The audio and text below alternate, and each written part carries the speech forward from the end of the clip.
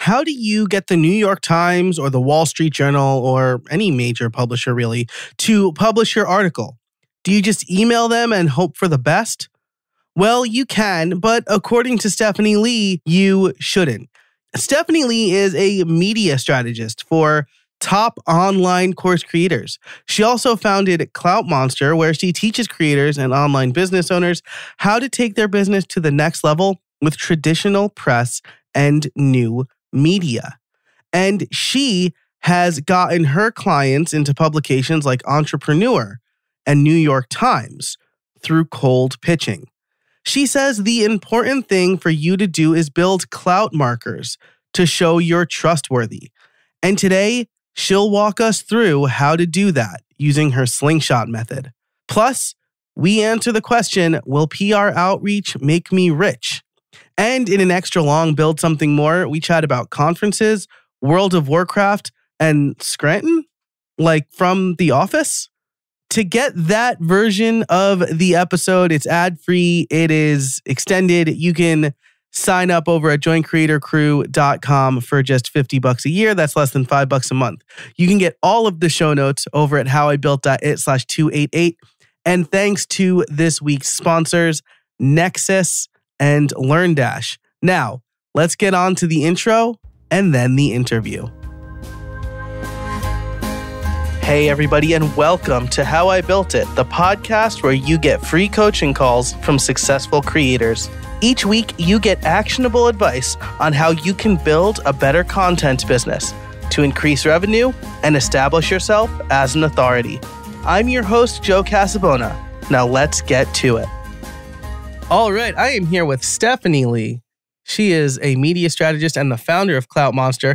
We met at Craft and Commerce, and I'm really excited to talk to her today. Stephanie, how are you? I'm good, Joe. Happy to be here.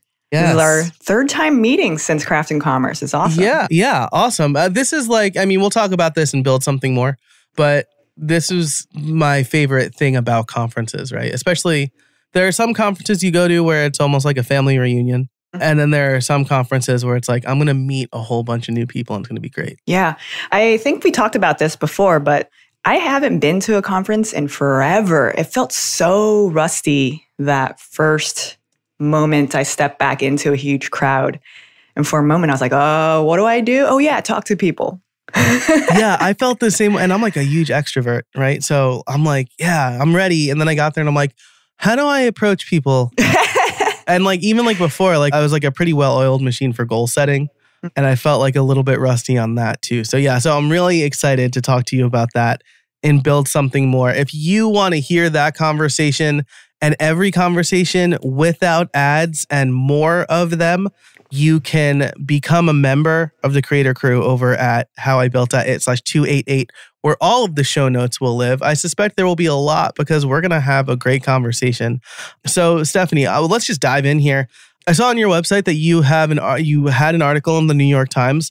I would also like to write for the New York Times. How do I do that? Do I just email them and be like, hey, I have a great idea? Or is there a process in place for that? Wow. That's a big question. And we're really diving right into it, right? Yeah, diving right in. Yeah. So first of all, that was only one of my New York Times articles. And kind of to take apart your question a little bit. Yes, you can just reach out to the New York Times to say hey, I want to write an article about you. And you can read all these pitching tactics. If you Google how do I get published? How do I get published on the New York Times? There's probably going to be a lot of pitching tactics. It's probably going to be oh, you need a good story. Oh, you probably need to build a relationship with the editor. All of these super tactical things. So I want to actually zoom back out and tell you a little bit about how I got into the New York Times. And, this might be the unsexy and sort of expected answer, but it didn't happen overnight. Right? So, and it's not to say that you can't get into the New York Times. It's just going to take time and a little strategy and something that most people don't talk about in PR, in press, and media in general. So when I said oh, there's a lot of tactics involved with media, most people ignore one of the most fundamental things about the media. And I think a lot of how the world operates in general. So Joe, let me ask you, like, what was like the last thing you bought? The Hoverbar Duo from 12 South. Okay. Is that like a sound system or something? It's like a mounting system for my iPad. Got it. Okay. Yeah. So when you bought that thing, how did you go about deciding? Did you research it? Did you like hear from somebody? What was your thought process on deciding to buy that thing? Well, I had already bought from the company. The company's 12 South. I already bought from them. And so I got an email announcing the generation 2 of this thing that I had already bought, and I bought it. Awesome. Okay. So you were familiar with the company. Yeah. You already knew that they had good stuff. Yes. Yeah. So similarly, I actually bought a new MacBook Air from Apple, and I didn't even like bother looking at reviews or people's impressions because I've used this MacBook Pro, my older one, for like years. And I promise this tangent is going somewhere. So I've used this MacBook Pro for years. I knew Apple's reputation. I knew their products were great. So I was like, yeah, easy purchasing decision. Easiest purchasing decision I've ever made in my life. I'm going to buy it. So this kind of ties us back to this idea of like, we both bought something because we were already familiar with that product. We were also really familiar with that brand because they have a lot of credibility. They have a reputation. They have a lot of positive reviews. And so we're looking as like consumers and just people in general. We have so many things to do that we're looking for these basically quick signals, these heuristics. I call them like just to be like, yes, I can trust this thing. I can buy this thing. So similar with media, that's how they operate. They want to know you have the credibility. They want to know that you're proven.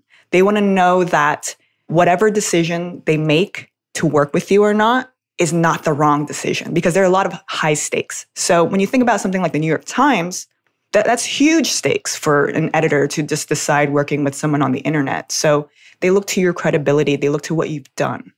So that's one of the things that helped me get into New York Times is because I've been writing on the internet for, a long time. Like I wasn't published in the New York Times immediately, but I've been writing on the internet. I started writing about video games strategy guides. That's probably something you did not know about me, Joe.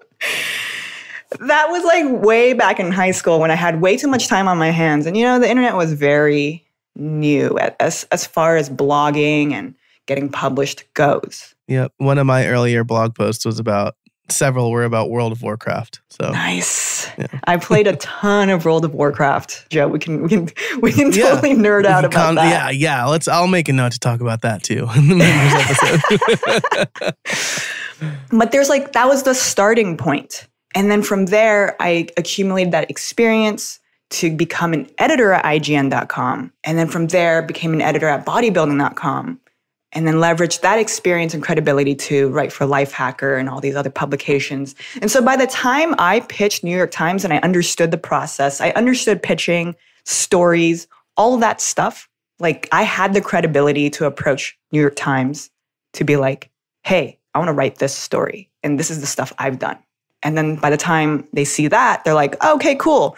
She looks like, she didn't just pop out of a rock and it looks like she does write stuff. So yeah, let's do this.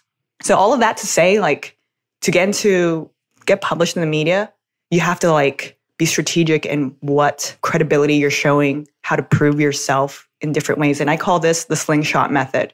So it's a very systematic way to build credibility and clout, basically. Gotcha. Yeah. So let's dig into that a little bit.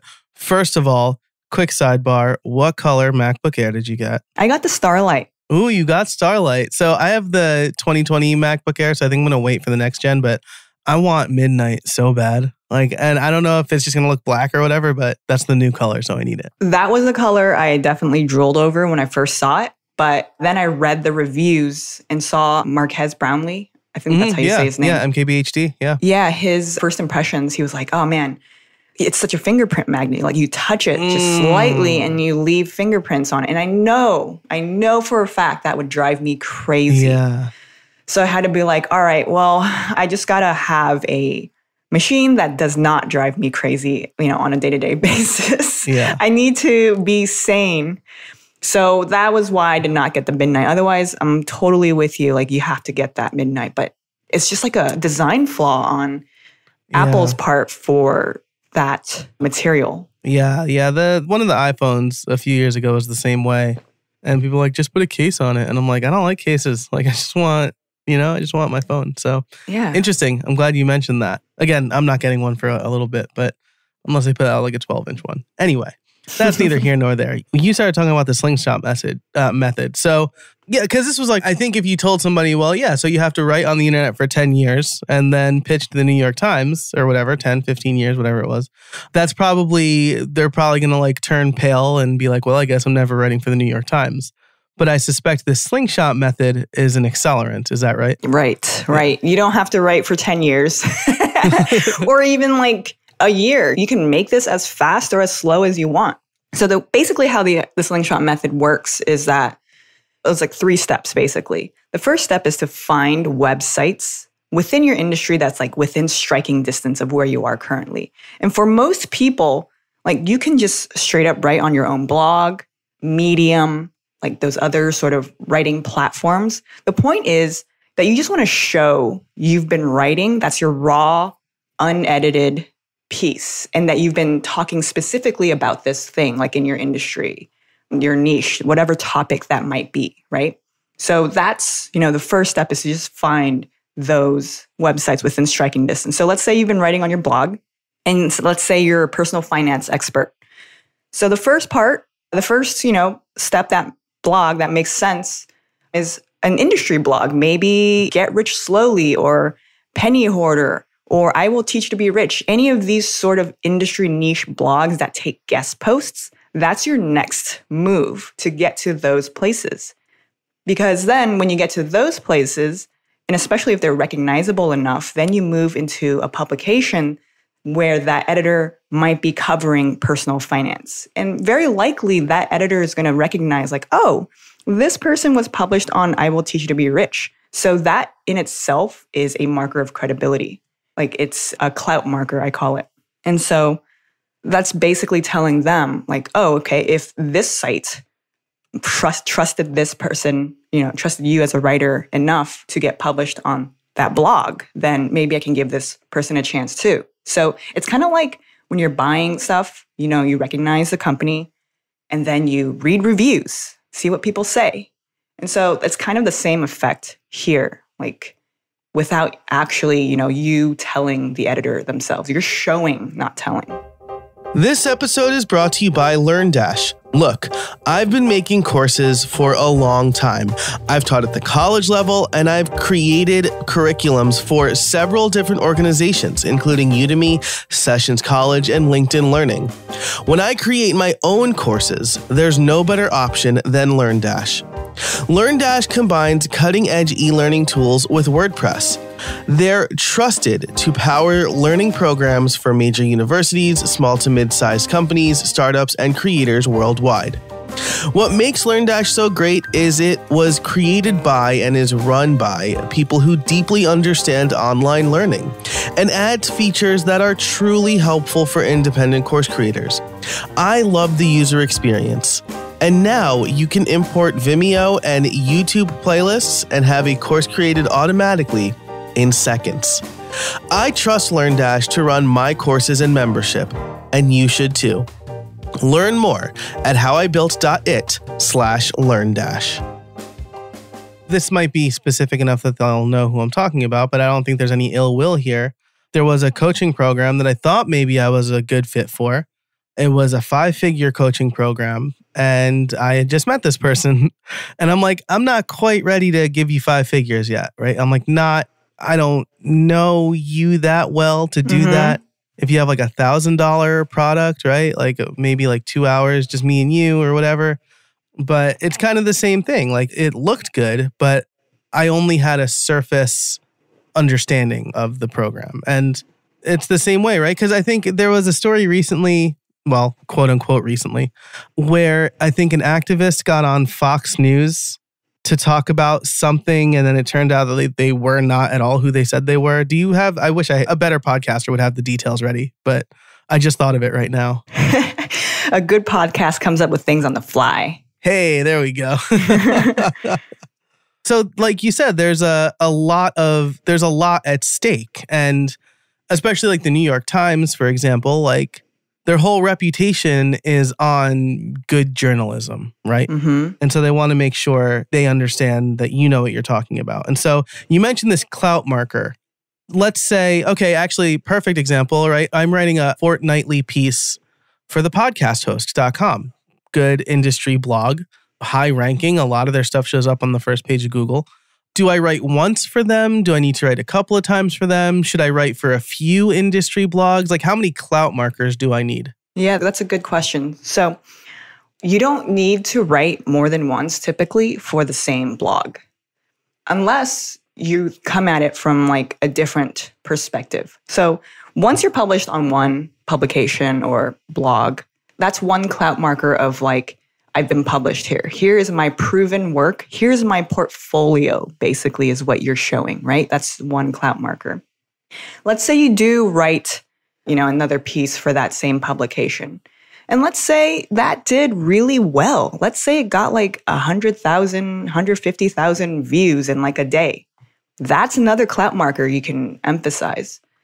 So clout markers actually encompass this whole idea of like, what shows your credibility? And it's stuff like number of followers, number of downloads, credentials like PhD, DPT, I'm trying to think of other credentials, but like basically to show you're an expert, right? That you know what you're doing and that you're proven in various ways. You can position it differently. So if you're an expert, credentials can be very important. The clients you've worked with, especially if they're recognizable names, that's a clout marker and could be important. The places, companies you're associated with. So if you were a Google engineer, that's a big clout marker. An Apple product designer. Wow, that's a huge clout marker. Yeah. So it's like just all of these, again, like these signals and these heuristics. It's kind of like when you're on a website and you have social proof from like stories of people saying things. You've got the 5-star reviews. You've got, in restaurants, for example, you have like the Zagat stickers, the TripAdvisor stickers. All of those are clout markers, basically, showing, not telling your credibility. Gotcha. That makes sense, right? So you have 1-2 pieces on an industry blog. Then you have, again, like your clients, companies you work for, right? So like when I was in the WordPress space, I always took a point to tell people like, oh yeah, I wrote the book on responsive design with WordPress. Like that, the only one that was ever printed and put on shelves. Nice. It was mine. And then I worked with Disney, like through an agency, but I worked on Disney websites, right? So that's like more clout building. And so, I mean, I guess like it really comes down to like, you need to show that you know what you're talking about. And I guess that's the other thing, right? So I'm in an industry blog. I've got clients. I want to write for the New York Times. If I'm talking about podcasting, but I have opinions about working from home or whatever, that's not going to be a good pitch probably, right? Because all of my clout is in podcasting. And while I do work from home, I don't have clout markers for that specific topic, right? Yeah, like to kind of put it really reductionist and like simply, typically, yes. Because then also that's a topic that's broad enough that their internal staff can cover. So the trick for you, if you did want to talk about that, because, your line of work, your expertise does sort of flow into working from home, obviously. Yeah. If you had a very specific perspective on it, I think there's room for you to talk about that on the New York Times. Gotcha. So instead of saying like how to work from home with kids, right? Pretty broad topic. We've seen all of the videos of like kids busting in on really important meetings. But maybe my approach is how to record a podcast from home with kids. Yeah. Right? Actually, that's a great one. Yeah, that is I should write that down. I should write that. Yeah. Especially because you do it full time. Yeah, absolutely. I mean, right now it sounds like things are on fire upstairs. I don't know if you can hear any of it. No, your soundproofing is really great. So excellent. That's painstaking effort into making that happen. I was like, I've got 2 under 2 or 2 and under, I guess. But have they bursted into your room while you were recording before? They haven't. Not in this house because there are stairs. And so usually the door has to open and then they have to make their way down the stairs. And usually my wife or the babysitter catches them. And I just replaced the doorknob, and so it locks now. So Yeah. I have this recording light outside of my office. And when I hit record on these calls, the light automatically turns red. So they know when daddy's recording, basically. So, yeah. Well, I have a transcript of this now, so I'll remember the idea. All right, cool. So we've done the slingshot method. We have a few clout markers from our industry blog. What's next? Yeah, so this is where the slingshot method continues. Once you find that industry blog, the next logical step, let's just kind of imagine this is the idealized world, right? So this is like a simplified version too of the slingshot method. So once you get into an industry blog, the next step is to just get into not necessarily the New York Times. That's like, the big kids, like super big kids. Next step is to just get into another publication, maybe like Lifehacker, maybe another well-read publication that still deals with the topic of, we were using personal finance as an example. Another publication that talks about personal finance. So let's say that's Yahoo, let's say that's Huffington Post, something like that. So that's kind of where you start to think about, I'm going to go onto this publication first, knowing that New York Times is sort of like the big dog, right? You still want a few more clout markers before New York Times. And sometimes you can kind of skip through everything if you have a phenomenal story, like phenomenal. And those are usually rare to be able to write about that and skip over all of these clout markers. Like you probably have to be like already a proven expert in your industry in some way. And then the New York Times reached out to you to write a story. But yeah, almost like a scoop-worthy story, right? Yeah, like a real scoop here. Something that's just so against the zeitgeist or on top of the zeitgeist sort of thing. But so from the industry blog, you go to the next publication, might be Lifehacker, might be Huffington Post. And from there, you're going to start to find, like, once you know how to get onto these publications, naturally your skill at identifying stories you want to write, talking to editors, like that starts to get better. So the side effect of the slingshot method is that you're getting in the practice and the reps of how to actually pitch well and like position your story well, enough that these other publications really want to work with you. So not only are you getting the credibility in that published article and like all of these other clout markers, you're getting that practice. You're like basically kind of sharpening your axe before you go after New York Times. Not to say like you're an axe-wielding murderer trying to like kill anyone in the New York Times, but like, I'm trying to use that Abraham Lincoln.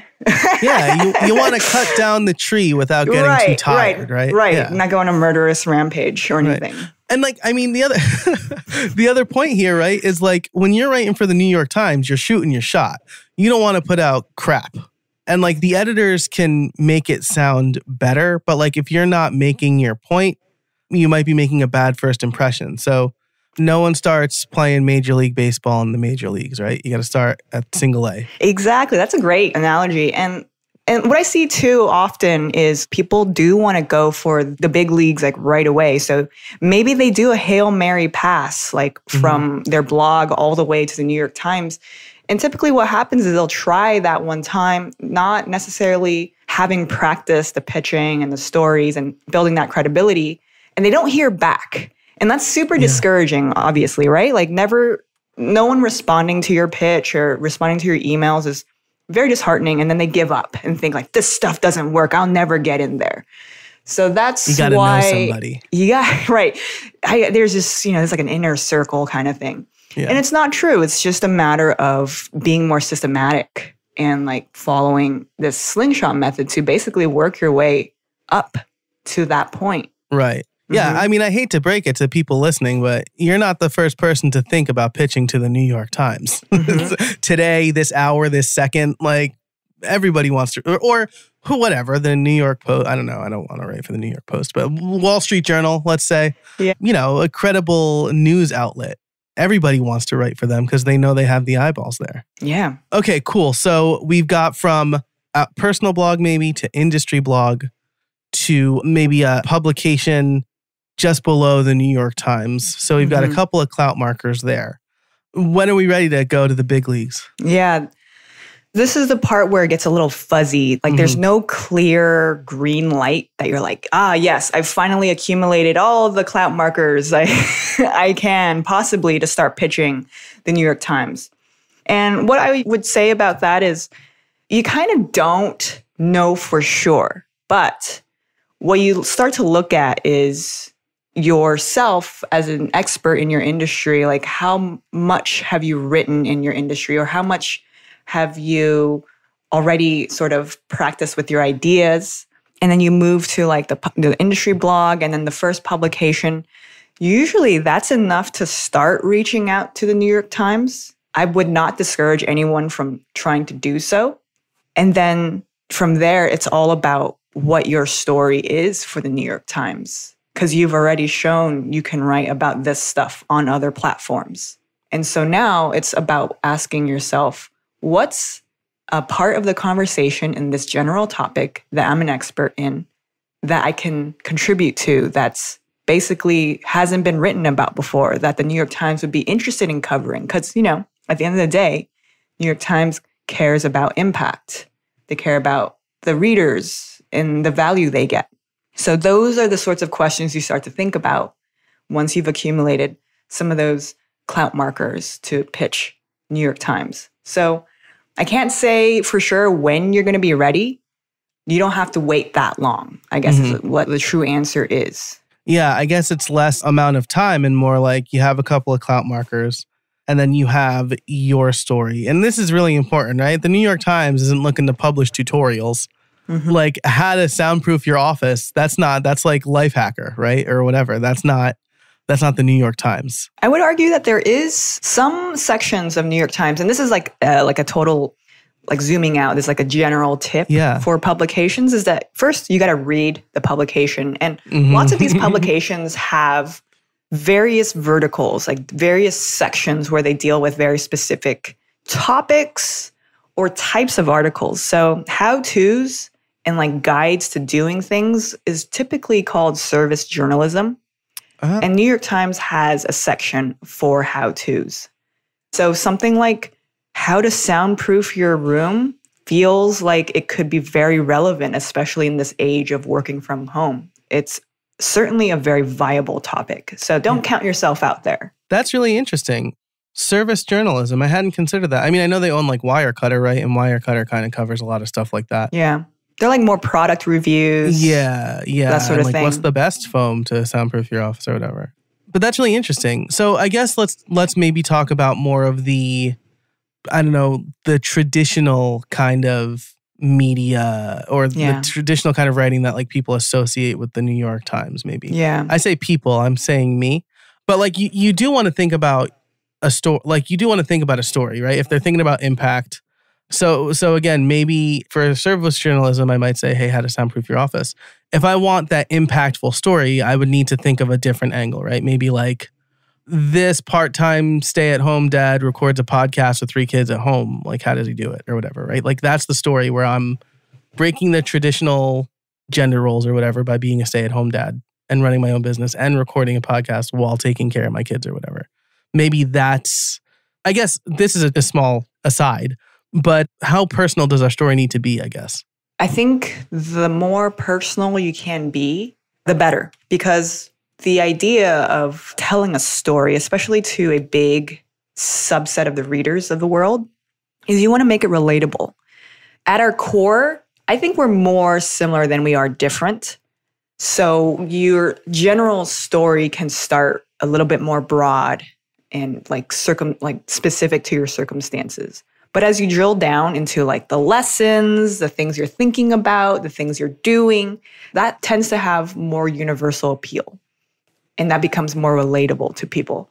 So the more personal you can get without, getting into like super personal details.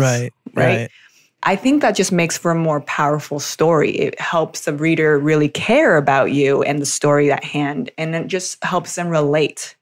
And at the end of the day, everyone reads a story because that's what they remember, first of all.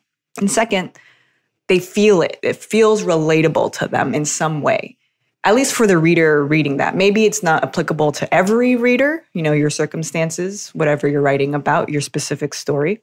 But the right readers, you'll impact maybe their perspective. You'll teach them something, or there's just some sort of payoff for them. Gotcha. Yeah, that makes perfect sense, right? I mean, and if you think about it, right, that's the story. The interesting part of the story is the thing that sticks, right?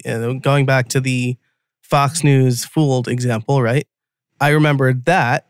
I didn't remember that it was an animal rights activist who was pretending to be the CEO of a pork company, right? I might have looked those details up in the interim, but I didn't remember all that. I remembered the big juicy part, and then that got me searching for the other part.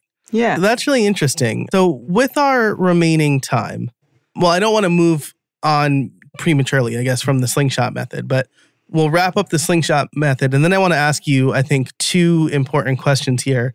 One's going to be about the pitch, and then one is going to be about, will this make me rich? So the pitch, will this make me rich? But first, are we missing anything from the slingshot method at this point? I think we covered a wide breadth of it.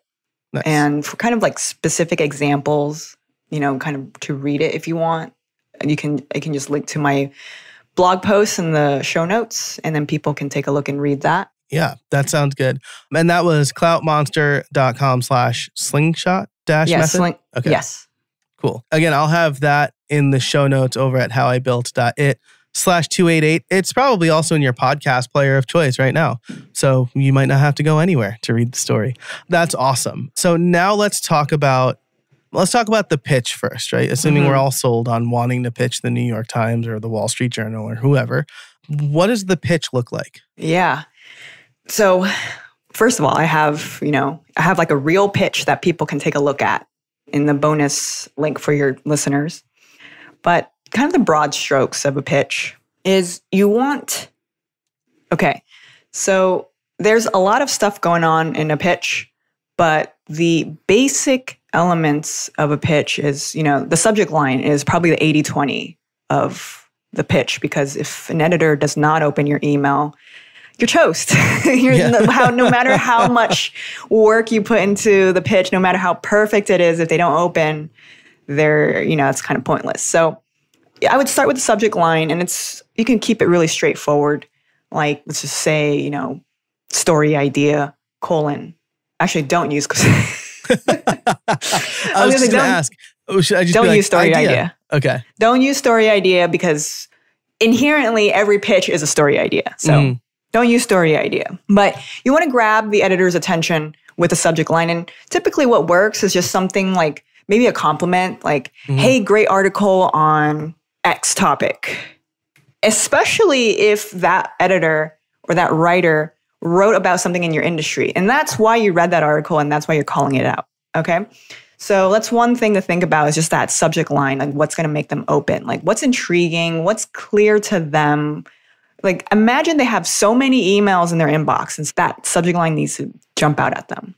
Yeah, I'm going to stop you right there. That's really interesting, right? Because again, I'd be inclined to be if I'm taking the soundproofing example again, right? How this work from home dad soundproofs his office to have a really good podcast, right?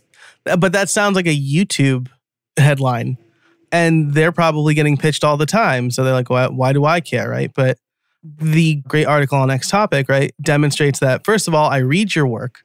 I'm not just blindly pitching you. I know what you're about, and I have opinions in this general area, right? Mm-hmm.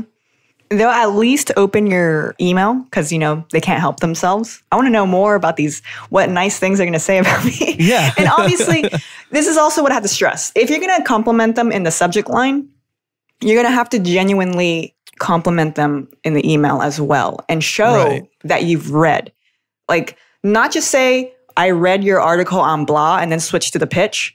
It's spend a couple opening lines truly showing that you've read specifics. And you can do this by just being yeah, I really agreed with your point about X. And I think Y is also a great solution. Whatever you want, whatever flavor you want to add.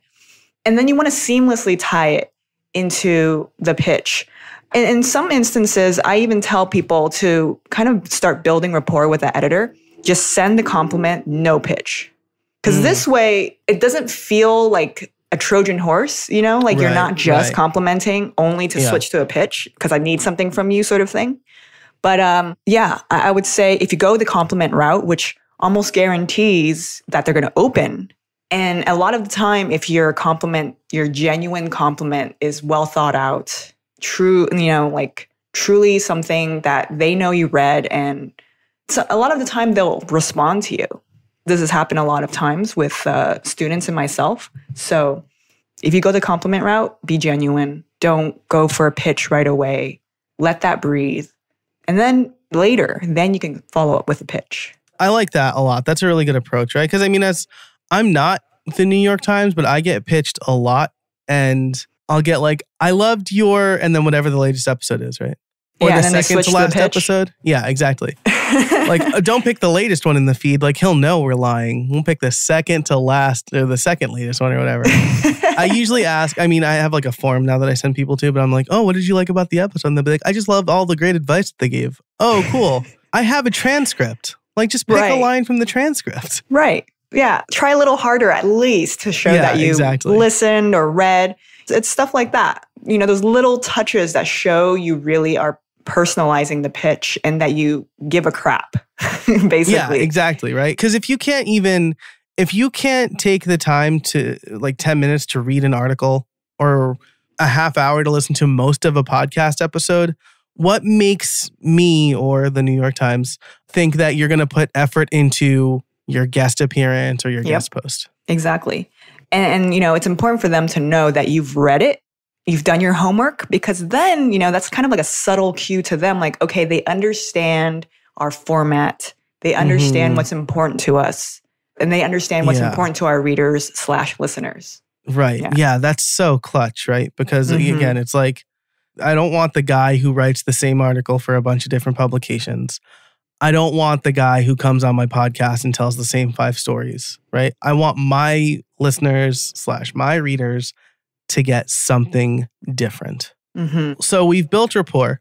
How do I ask? Do I just say like, I have a great idea? Yeah. So when you actually get into the pitch, there's a couple elements that I always emphasize that people need to like make really clear. So the first thing too, your pitch, keep it short. You don't need to write like this long, meandering thing. Like get to the point really fast. People are busy. So the elements you want to have in your pitch is what? Basically, what are you pitching? Like, what's the story? Like, make it quick. Get to the point really quickly. Why are you pitching this? This is probably the most important part because editors need to understand why it needs to be written now. Like, why is this important? Is it because it's relevant to the greater conversation? Is it because it's going to impact a lot of readers, or is it going to impact a small niche of readers? Like, make it very clear to them why this is important to write now. And the other component is who. Like, who are you? Like, why are you the person that's suited to talk about this, to write about this? And this is kind of like where you start to flex your clout markers, right? Like credentials, your previous published articles, the reach you have. Because, you know, aside from New York Times, every publication and media and basically any platform, right, wants to know there's reach here. So we went over what, why, who, and then have a clear call to action for the editor. Like something like, I anticipate, if you're writing this article, for example, I anticipate this is going to be, 1,500 words and I can turn it around in a week. Let me know if you'd like to move forward with this pitch. Keep it simple. Don't say, let me know. That's one of the weakest CTAs ever. It's just vague. I'm definitely not being put on blast here. It's a very common CTA, and I think it's just a misguided one. Yeah. And I mean, like, I've seen effectiveness of like, is this something you'd like to move forward on? It feels like a lot. Like there's a question I need to answer now, as opposed to like, let me know. All right, well, the ball's in my court now. Like I'll either let you know or I won't. Right. You want to make the CTA direct the editor or the reader's attention, the recipient's attention to something specific. Like obviously back to the pitch, back to responding to the pitch. Yeah. Awesome. Love that. So first of all, I'm going to update a few of my text expander snippets. Full disclosure, Text Expander is a sponsor of this podcast. To change "let me know" to something else. Usually it's like "let me know if you have any questions." Mhm. But again, like I'd be happy to address any questions. Is this something you'd like to move forward with? I think is one that speaks to me pretty well, but it's something more than that. So funny. Right. I've never thought about that before. The way you want to think about it is like people are so, I want to say, distracted and overwhelmed with a lot of messages. And so you want to give them like an out to respond if they don't need to. So that's one thing. Like you basically front load a lot of the thinking for them. Mhm. And so that it's super easy to respond to Right. whatever your request is. It's like basically a yes or no. That makes sense, right? Because the other thing, right, is like, let me know what the next steps are. All right, well, now I have to write out the next steps. Like, I'll do this later, right? They have to think about it and Yeah. they're like, I'll do As this later. opposed to Yeah. like, I can have 1,500 words to you by 7 days from now or whatever. Is this something you'd like me to do? Yeah, great. That also shows like, oh, okay, this is not your first rodeo. Like you're experienced, you're a professional, you know? Yeah, awesome. Love it. Cool. That said, right, perfect pitch still might not be perfect timing, right? Like, why is this important now? What you think is important now, the publication might not think is important now. Very true. Cool. Good to know. Good to know. This episode is brought to you by Store Builder from Nexus. When it comes to setting up an e-commerce site, you have a choice between easy but limited or a limitless platform that you need to manage yourself. Until now. Store Builder is e-commerce made easy for everybody. It saves you time and delivers a storefront that lets you get to selling. As someone who set up multiple e-commerce sites, I can tell you that Store Builder has been a much easier experience than anything else. Answer a few questions, add your content, and sell. Store Builder was created and is supported by e-commerce experts at Nexus. Get the speed, security, and support you need when you need it. Are you ready to launch your perfect online store? Head over to howibuilt.it/storebuilder for a special offer. That's howibuilt.it/storebuilder. Last question around pitches before we get to, is this going to make me rich? We both already know the answer to this question, so I think it's just funny I keep bringing it up. I do want to elaborate on that actually a little bit. Awesome. Yes. Okay. So definitely stick around till the end, listeners. Like this is like one of those like cliffhangers. You should definitely keep listening because I do want to ask first, you hear nothing. Do you follow up? How much do you follow up? When do you get annoying?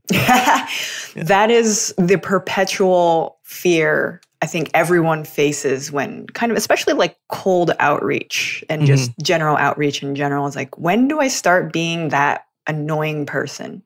Yeah. So a couple things about following up. Yes, absolutely follow up. I think the biggest mistake is that people don't follow up, especially after the first email. The second thing is wait a week to follow up. Don't like be breathing down their neck and follow up in like a day. Because, it goes back to people being really busy and people being distracted. They're not going to be able to get to you that quickly. So you want to give them a little grace period, like a week before your next follow-up. Right. I mean, what if they're on vacation, right? Like now you just emailed them a bunch of times and now you kind of look like impatient and they were away from the office. And that definitely hurts, your future potential chances if you come off that as that like impatient, sort of like desperate vibes, Yeah, right. Absolutely. So yes, follow up, wait a week. How many times? I would say max 2, because usually that next follow-up or that first follow-up is enough for an editor to make a decision about responding to you. I've seen cases, there have definitely been cases where you have those 2 follow-ups and you don't hear back for a month. Like editors get back to you like a month or 2 later. Yeah. So don't be aggressive with the follow-up. Do 2 follow-ups max and move on. How do you feel about the magic email? Are you familiar with the magic email? I don't think I'm familiar with that. It's like a single sentence that you send that apparently people swear works. And it's just this. Since I have not heard from you on this, I assume your priorities have changed. People say they use this and they swear they always get a response back almost immediately. I've used it once and it worked, but once is hardly a sample size. To me, it kind of like, I mean, if it's something I want from somebody, that still kind of feels like kind of passive aggressive or aggressive aggressive, but I don't know. So, but I think max 2 is a good metric. Yeah. That magic email, I think, works with clients, especially if you've had potential clients, you've had like that one-on-one FaceTime, you've had conversations, basically. Love that. With media, it's not the same because editors typically don't have that prior rapport with you. Maybe their priorities have been the same and they just were never on you, right? Right. Their priorities are the same, but you're one of hundreds of people pitching them. So in the media's case, that magic email is just a little passive aggressive. Yeah, and I guarantee editors would complain or find it distasteful. Yeah, for sure. That's kind of why I wanted to bring it up, right? Because I think people look at the magic email as like a hammer where everything's a nail or vice versa, whatever. And, you know, I think you put it perfectly. It's probably good for potential client work and not good for, because you're trying to put yourself in the good graces of these editors to be like, hey, I'm not like a total schlep to work with or whatever. Right. Awesome. All right, let's answer the big question now. They accepted my pitch. Huzzah. My article is published. Are the floodgates opening? Are hundreds of people joining my mailing list and signing up for my consulting services? Is this making me rich? First of all, congratulations. Wow. Second, okay. This is one of the things I like to clarify with clients, especially that PR and press, a lot of people think that PR and press kind of automatically means more eyeballs, more exposure, like a skyrocket in traffic and conversions and just sales in general. A lot of the time that can happen, but it's not predictable or consistent. And so I actually call those side effects. The more important use of this press and this credibility is to basically use those logos on your website and all over your sales assets if you run a business, basically continuing to use those as clout monsters or clout markers to open more doors and opportunities. So I always tell clients and students in general that the more press you get, that begets more press, more visibility, more opportunities. So that could lead to book deals, that could lead to speaking gigs, that could lead to a Netflix show, which basically like all of these opportunities open up. And the side effect of all of those opportunities mean just more attention on your business, more attention on your coaching, whatever it is that you have. And those are just the great side effects of press. And you just need to be able to leverage that press. And basically what it comes down to is I never recommend media and press as like the primary marketing, because as a primary marketing driver, like I mentioned earlier, you can't predict whether one placement is going to get you that traffic and those sales. But with everything else that you're doing, like maybe Facebook ads, SEO, like all of this other marketing stuff, press typically enhances those and amplifies those efforts. Gotcha. I like that. So you're leveraging the credibility of the publication at this point, right? So I like that a lot. It's not like getting in front of all of these, because the thing is, right, all of the eyeballs it's getting in front of are not qualified leads. Exactly. Everybody who reads my article is not a podcaster. Maybe they're just interested in like how a work from home dad is recording with 3 small children at home when it sounds like a war zone with their 3 children at home. Yeah. I really like that. So it's basically like a bigger clout marker for you to say to potential clients, like, yeah, I mean, I was in the New York Times. I know what I'm talking about. And in our industry, especially with coaching, info products, that sort of thing, where we are the face of that business, credibility is so important, right? When people find you, there's so many people they could possibly listen to on the internet. So again, kind of similar to buying something. They're looking for these quick heuristics and signals to tell them like, okay, maybe this is the person that I trust about this thing. I like that. Well, Stephanie, this has been a great conversation. Had a lot of fun. Yeah, me too. I think we have a lot of actionable advice. I think maybe you'll agree with me if I say if someone wants to start today, the first thing you should do is write a niche relevant blog post on your own blog. Does that sound right? Right. Make the best freaking blog post you can. Make the best freaking blog post you can. Amazing. It's scientific. Stephanie, if people want to learn more about you, where can they find you? Yeah, they can find me at cloutmonster.com. I write a weekly newsletter called TLDR newsletter, and TLDR stands for something.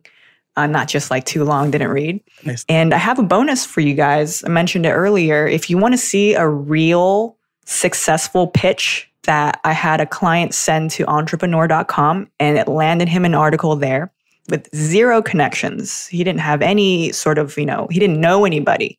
Basically a cold email. Like I share the full pitch and I break it down, like why that worked, why we wrote it that way. So you can check it out at cloutmonster.com/bonus-pitch. Bonus-pitch. Awesome. I will link to that and everything we talked about in the show notes over at howibuilt.it/288. You should also see those show notes in your podcast app that you're listening to right now, probably. Stephanie, thanks so much for joining us today. I really appreciate it. Thanks for having me, Joe. It's great to talk to you and at length about this stuff. Likewise, absolute pleasure. And if you want to get an ad-free extended version of our conversation where we talk about our approach to conferences and maybe a little bit of World of Warcraft and maybe a little bit of Apple nerding out, you can, again, the link for the Creator Crew membership is going to be in your podcast player and at howibuilt.it/288. It's $50 a year. That's less than $5 a month, which is less than the price of an iced coffee here outside of Philadelphia, Pennsylvania. So I think it's a good buy. Thanks so much for listening. Thanks to our sponsors. And until next time, get out there and build something.